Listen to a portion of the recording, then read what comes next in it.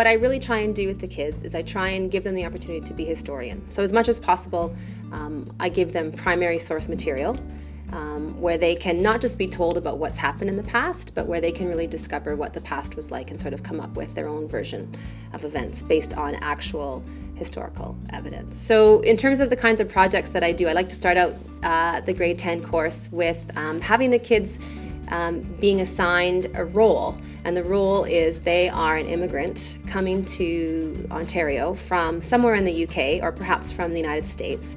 And they have to, in the end, write a series of letters back home to a family member.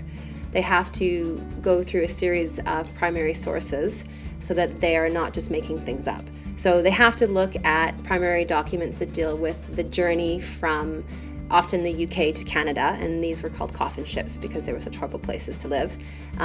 They look at actual letters written by settlers to their family members in England, and I actually have one from my husband's family that I like to show the kids. I like to get the kids to look at the oldest surviving film of Vancouver, which was filmed in 1907 by a man named William Harbeck, and it's a great black and white film that has the camera set on a trolley car, and it goes around downtown Vancouver, and have to think about what's stayed the same and what's changed since this time.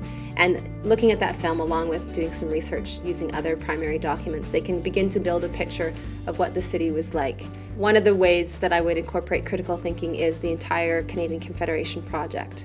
They need to think about what other sort of colony groups have said about the idea of confederation and the kind of country they want to join.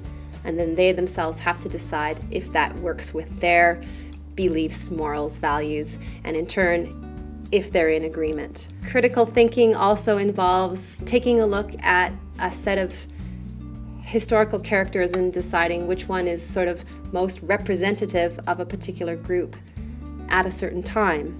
If you looked at the reasons why an event happened, which would be the most important reason and why, based on a set of criteria. And every day I make them think about the information and not just regurgitate facts, but to be critical about it. And then when they can, they're conversant in the past and they care passionately about what they're learning because they've given it some thought. I mean, I teach history because I love it. I think it's incredibly fascinating and interesting, and I really, really, really want my students to love it too. What I found is when you get kids working collaboratively in groups, looking at primary documents, having discussions about the past, being critical about what they've read, debating, why things happened or why they should have happened a different way but didn't, or all these kinds of things, that's what I love. I think as a teacher, the best thing that we can do is to be mindful of the expertise that surrounds us.